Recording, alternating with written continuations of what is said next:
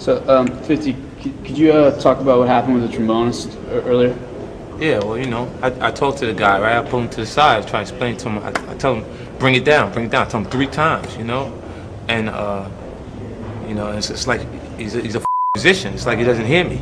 It's true that 50 and I weren't having such a great moment back there, but... You know, first thought comes into my head is I should just kick his you know what I'm saying? Simply confusion in the creative process. If I can ruin Josh's career, you know, trombonist player doesn't, you know, symbolize much of a problem to me. I've looked up Ja Rule and really was fortunate what happened to him, and I wouldn't want that to happen in my career. So they're saying that his arm's probably not broken, that it's just a sprain, he'll probably be able to play. So. Yeah, well, you know, accidents happen.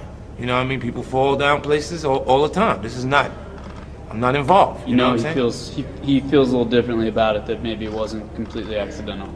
I'm sure he does feel like that, and he might think that I had some type of incentive to make him slip or fall down the stairs, you know, but, you know, hey, you know what I mean, people slip and fall down the stairs all the time.